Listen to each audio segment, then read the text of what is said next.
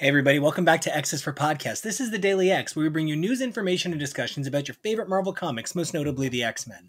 I'm Nico, and you guys can find me at Nico Action on Twitter and Instagram. That's NicoAction. And in this next segment, Rod, Raven, and Dante bring it down on X-Corps. Tini Howard has been weaving an incredible story across multiple titles in the X office, and X-Corps is no different.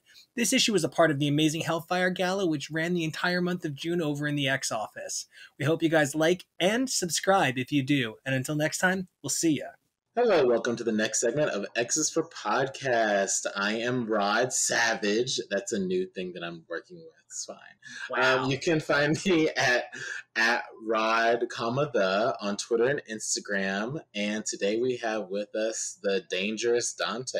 Hey everyone, this is Dante, and you can find me on Twitter and Instagram at Inferno Magic. That's magic with a K. And also with us today is Raven. Hello, it's Raven, aka Jame Red Bento. I know you're wonderful queer art ho auntie. How are you doing, guys?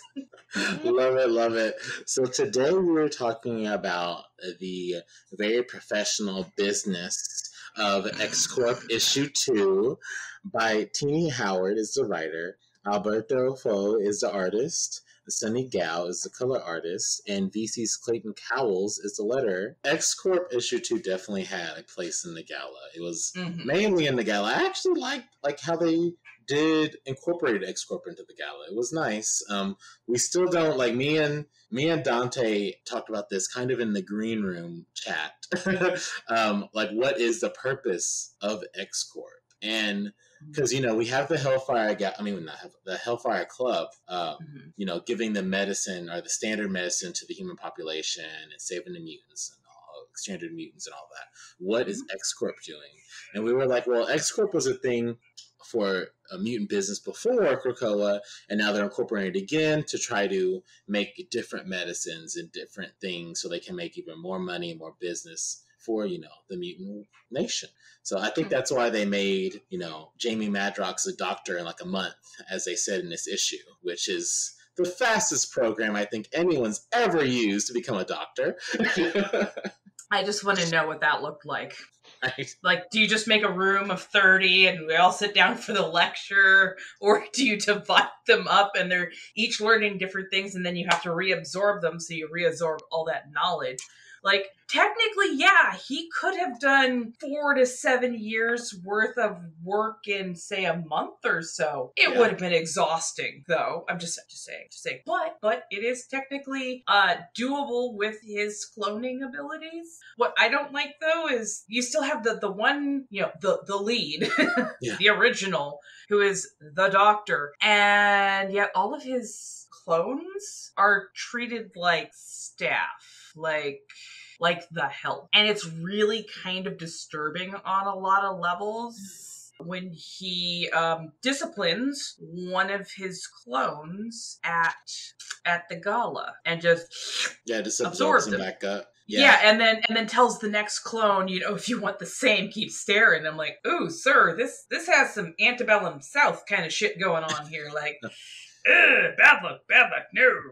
Yeah, I would say if you want a deeper insight of how Jamie Madrox is like with his clones and all of that, definitely read Matthew Rosenberg's 1 through 5 issue of Multiple Man. That's a real good insight of kind of who he is, kind of in a way. Also, obviously, his past X Factor run that he was in and leading of. Obviously, you get a big, deeper insight of who he is reading that as well. True. But yeah, Jamie's a doctor now. Yeah, it feels like it's just to jump in with the Jamie chatter, is it feels like a big departure from how he's been written before. And I don't know like how long it's been that way, but I mean there was a long period where every dupe that he created essentially was an aspect of his personality and like went off and did their own thing. I mean they were living their own lives at one point, and so like I'm not sure when that shifted anymore, but I don't like it either. Like I really enjoyed when it was like you almost couldn't tell who the real Jamie was anymore. You know, like to me that makes way more sense. But I mean, if this is the progression of the character, if that's how he's been written more recently, like that's fine, I guess. But I don't love it. I loved Jamie. I think is it Peter David's X Factor? Like that's when I really loved Jamie Madrox. Like X Factor Investigations. I thought that was just like it was really great character building for him. This feels lesser, unfortunately. I just don't love it as much. Yeah, I feel like he turned this way definitely because of what happened to him in Matthew Rosenberg's Multiple Men, which is a good series, but you definitely learn why he's more like this with his dupes now, based on what happened, because like a lot of shit happened, y'all. So for y'all and for the listeners who haven't read it, definitely read it. That's a fair assessment. That is a fair assessment. But yeah, I like how Trinary calls him out and is like, "Don't you have a wife and a child? And like, where are they?" He's like, you shut up. Right? I was like, oh. I mean, Trinary is all of us, right? Like, I've been asking those questions too. Like, where is Layla Miller? You know, like, how ridiculous is it? You know, like, Jamie Madrox is such an integral part of Krakoa. I mean, you see him working everywhere, staffing everything, every event, every establishment. Like, he is kind of the backbone of Krakoa. So, like, where's his family? Like, give us more Jamie. And hopefully we'll get more of him. But I guess I would love to see more of his family. Yeah, I really would. Speaking of, the mutant family and everything, we get a lot of, obviously, Monet and Angel. But I love that because we don't get to see a lot of psychics kind of playing around with this, getting in people's personal space and personal privacy.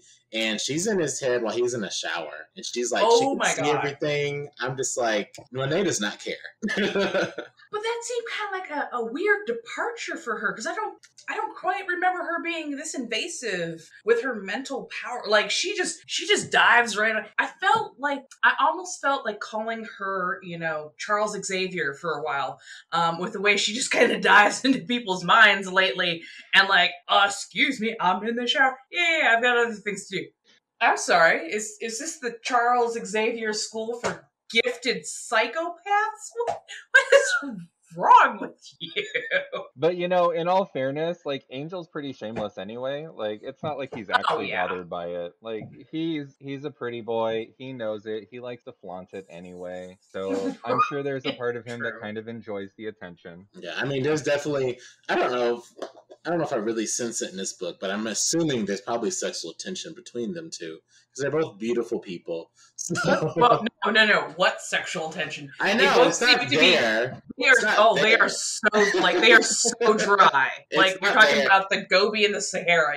They're both deserts. They do their thing. Like I don't feel any tension between them, and that's the weird part, I guess. Because it's like she is treating literally every single exchange like it is a transaction, and like there's not any sort of empathy behind anything she's doing, which I'm watching her set up dominoes and I'm just going, I get why she's doing it, because some of it is really very much about, creating the optics that you want to see. And X-Corp, I think is exactly what it says. It's a corporation. It just happens to be run and staffed by mutants.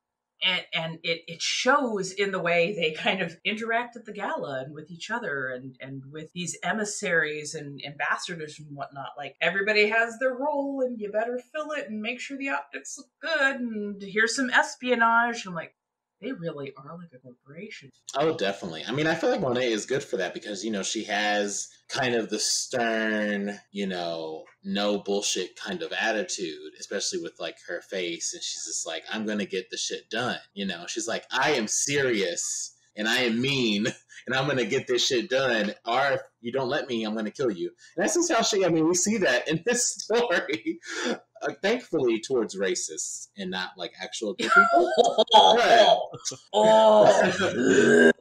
But before we get to that part, why are they allowed? That's what I want to know. Why are they allowed on Krakoa at all? I think they're allowed just because, the same way Apocalypse and Sinister were allowed, just because it's a clean slate for all mutants. Everyone's giving like a third or fourth or 10th chance. Like this is the final chance. Final chance. I know. But it I'm would going just be deep in there. Like up to the shoulder. Bitch. no They one had their wants them they there. had their second chance when they were resurrected. How they have not been murdered since Oh then, yeah. I don't know. Like, Oh, definitely. oh my god, they are horrible people. And and the people they are talking to, they were so step 40, and I'm like, girl, Molly, you in danger. I am a little bit confused with Fenris for one reason. I can't remember what issue it is now, but I feel like earlier in the gala, in one of the other gala issues, we saw them toasting with Emma and the Hellfire Trading Club. Do you remember that scene? I feel like Fenris was there as Yes. part of the toast, and I was like, Fenris, why are they there? Unless I, mistook them for someone else, but that made me think, oh, maybe they're getting involved with Hellfire, and then X-Corp kind of threw me off because I was like, oh, they're trying to Well, weasel their way around places, so I don't know what's Well, happening there. technically, they are in the Hellfire Club because Shaw yes. inducted them in. Which Without I find hilarious. without Emma's knowledge. So technically, they are a part of it, but I see. none of them. No one wants them there. Like we see even in I forget. I think it was Cable or New Mutants when they were fighting in the Crucible for someone. The Fenris twins were there, and like someone was like, "We don't. No one even likes you."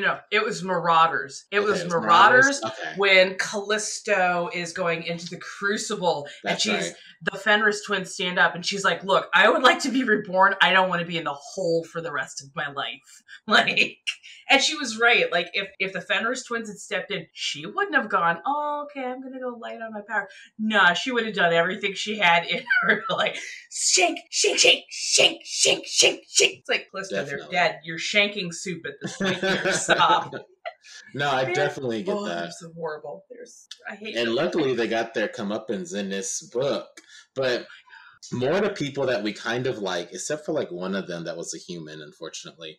They had the Hellfire Gala meeting schedule. Like this party wasn't all fun and games for some people. They actually had meetings, and Mm-hmm. I do like the first one that they see because we haven't seen him in a hot minute, basically since Extreme X-Men. I mean, we saw him a little bit since then, but his bigger spot was in Extreme X-Men. It was Neil Shira, I think that's how you say it. Yeah. Yeah, aka Thunderbird, the other Thunderbird.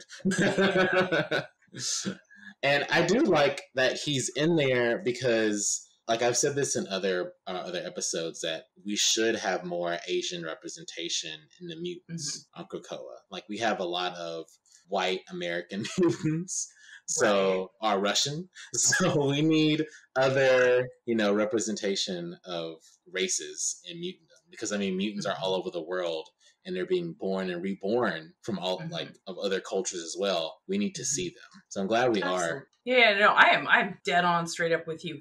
I loved how much non-white representation there actually was in this book between Trinary, Sunspot, Thunderbird, Monet. Like we got to actually see a lot of good representation across the board. It was fabulous.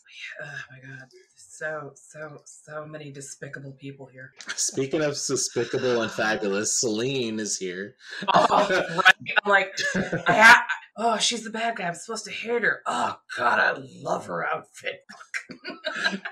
Dante, what did you think about Celine showing up in the meeting? I'm torn. Like, I love the interaction. Like, she's a good character for kind of playing with the devil a little bit. Like she makes sense in a lot of ways to bring into the business. So there's something about her like that I just never can trust though. Like, how can you get into business with someone like that? Like, I feel like every time we see Celine, she's always doing something that only really works out for her. So I don't know, but I mean, it was kind of fun to see her kind of toying around with Angel and teasing him a little bit. So I'm excited to see where it goes, but I just can't remember. Like, I feel like she's had some other appearances recently, and I feel like what's been going on with Celine has been really questionable outside of Krakoa. And so I'm wondering if that's going to play into her getting involved with Ekor at all. They did. I'm glad they did mention that in a little synopsis, because I've been wondering that too, because I know she's in Captain America, or at least she was for like a hot minute, like disrupting his, like, I don't know, his story or whatever. I mean, it's good. It's written by Ta-Nehisi Coates, so I'm sure it's good. I'm gonna wait to trade wait it because it's just I waited too long. But yeah, she's in there not being good. But yeah, she said there are some pretty nasty rumors about what she's been up to when she's been away from Krakoa. Really nasty. I know she was like killing people or whatever. So I'm like, why is she not in the hole? I guess because no one told on her. Like, and also Apocalypse killed her recently, and then she got brought back. So I guess it kind of was like whatever. But I don't know. Well, Celine is really, really, really good at what she does.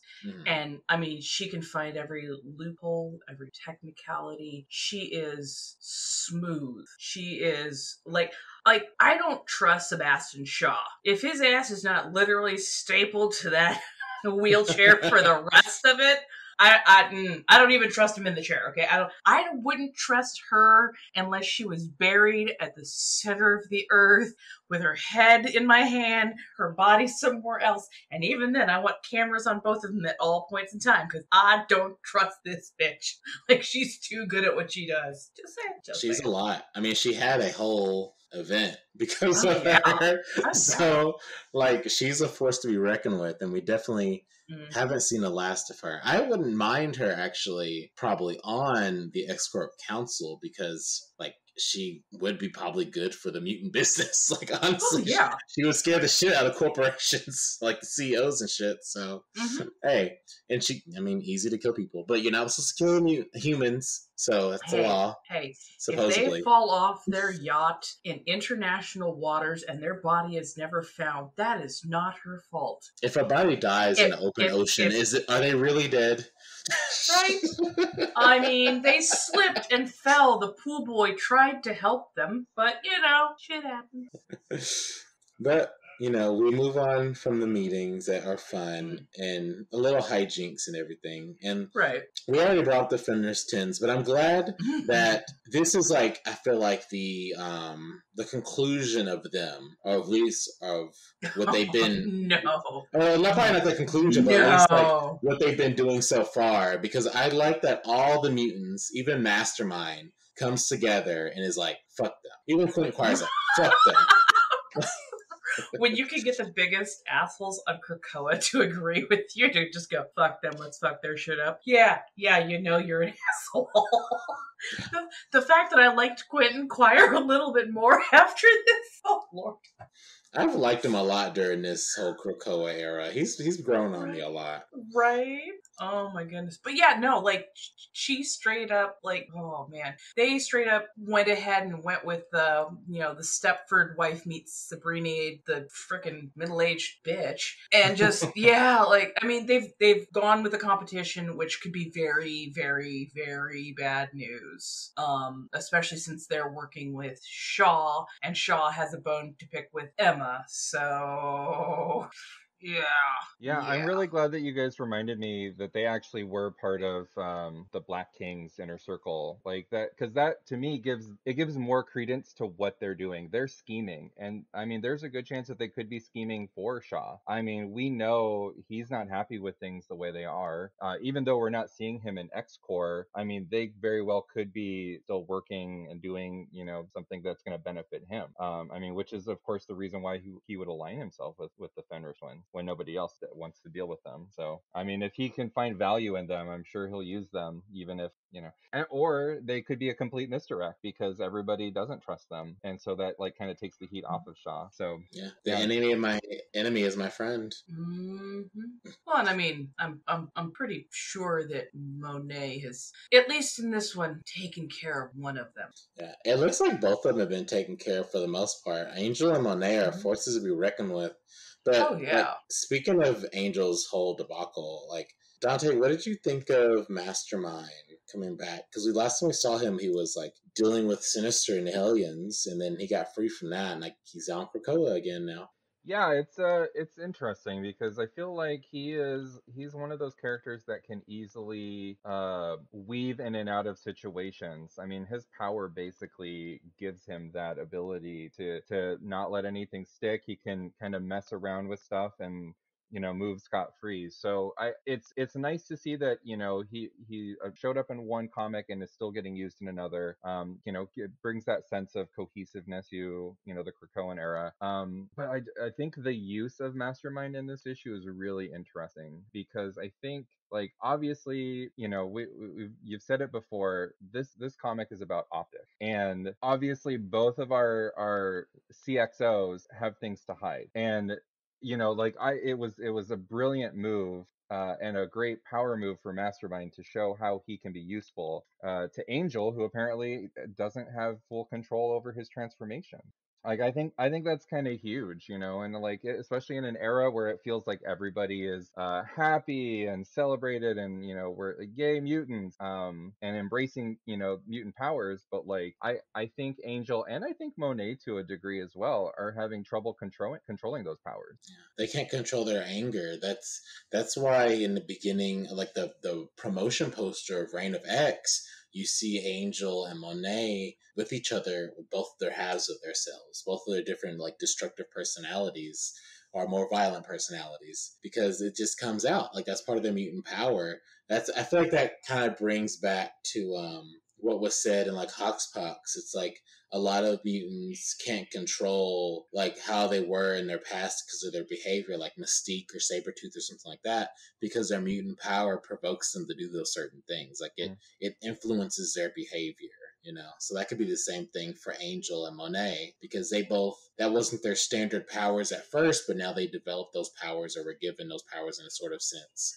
So now it is a part of their mutant ability, and it's influencing them. I mean, it's both for both of them. It's influenced their whole lives. So for better or for worse.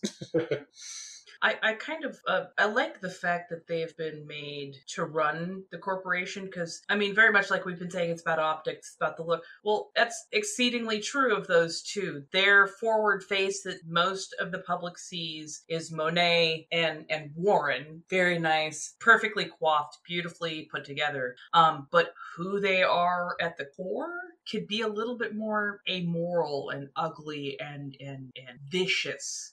And their inner selves that we only get to see are very reminiscent of some of their scariest and most violent times. Like when Archangel was part of Apocalypse's Four Horsemen, he was terrifying.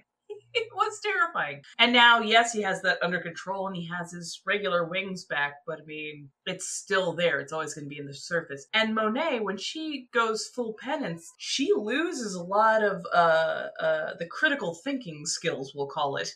And it's just this vicious, violent, searching for vengeance creature, practically. So, yeah. No, it makes absolute sense that these two-faced mutants are corporation leaders.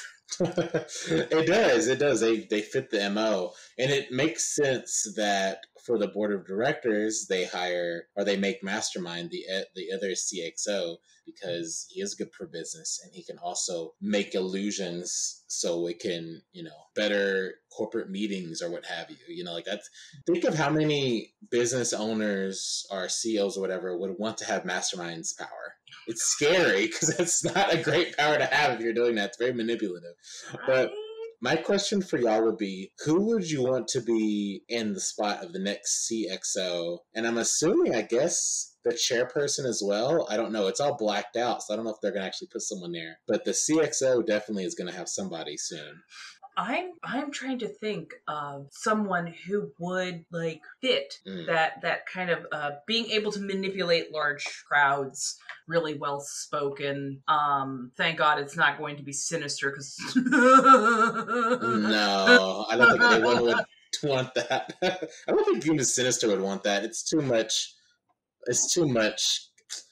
I'm sure one of his clones would, but no,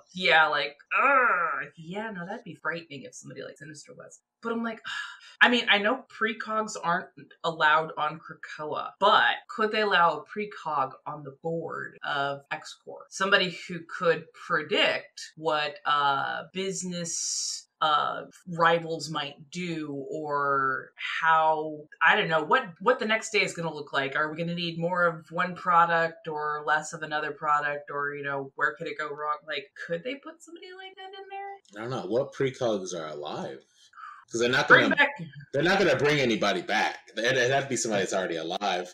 I was about to say, bring back Madeline Pryor. No, wait.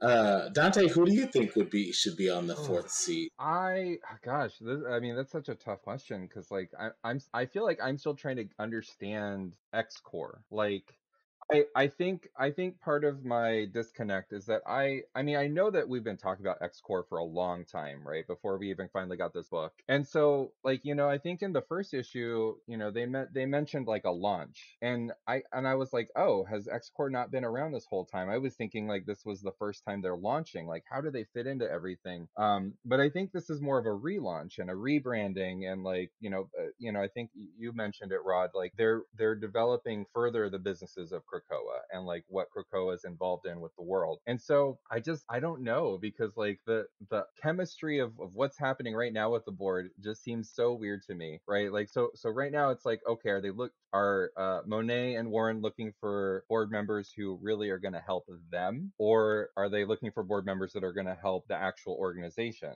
Because they've extended invitations to Jamie and to Trinary, and they're having meetings with other people. So I'm kind of confused. Like, what are they really trying to accomplish with this board? With that sense of confusion, if for no other reason, because I like drama, because like these books are like, well, if you like drama, I want to see another villain get an opportunity to step up, be part of the board, because I think going again with optics, yes, you want to put your best faces forward, but you also want to show the rehabilitation of mutants. And so I think having Mastermind and another villain character would be really cool. Who that could be, I don't know, because already I'm getting kind of a strong Hellfire connection with all of these characters. And so I feel like it needs to be someone not Hellfire related. But I mean, I don't know what directions they could go with that. I don't know. I would want Celine. She's already been mentioned.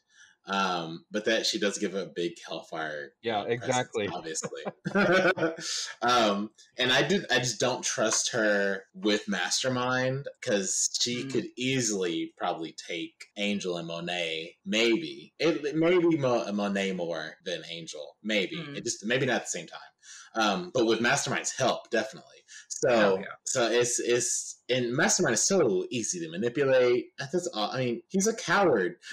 So, like, he's a submissive with a praise kink. Yeah. See, there you go. He is. That's exactly what he is. He doesn't stick up for himself that much, and if you praise his power, then he's like, "Oh, I'm all yours." So that's a good point, Raven. But if not Celine, if all these meetings are kind of fake outs, which I kind of feel like they were since Roberto was here, because no one's going to put Sunspot on anything. I'm sorry, there's not. At least not for this type of thing. He has money. That's what he's used for. That's it. am the son of Krakoa.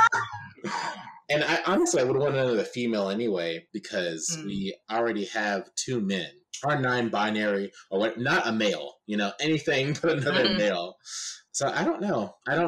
What villains that are probably good at business that we've seen, or we even haven't seen, whatever. Enter Sabretooth. I would love to see someone we haven't seen in a long time. Like that, I think that would make it more exciting as well. Yeah. Mix it up. But I just, for the life of me, I can't think of anybody that would be brilliant. So I would like to see someone that we haven't seen since like the 90s or 80s. Everyone just forgot about something just out of the blue, and they're like, "Oh yeah, that was a villain mutant. Oh, cool." Fantasia. There we go. Or is it Stock Fantasia? Market Man. Who was the character? Maybe I'm getting the name wrong. She was on the MLF, I think, and she basically was just like a floating cape. Like you didn't really see her body. Or maybe it was that would be cool. Phantasma, something like that. I think it was Phantasma. Oh yeah. Just something random. There we go. That's my. That god awful mask. I know exactly who you're talking about. Like white hair and just like no body but a cape. It's like if a dominatrix, a matador, and an aerobics instructor character had a kid. Boom, that's her costume. Like, Oh my wow. Raven, you just explained the 90s. Like, You did, honestly. You really, really did. Hey guys, if you like that cut from X's for Podcast, you'll be sure to like some of our other materials. So don't forget to like, subscribe, and check out these other amazing videos here at X's for Podcast.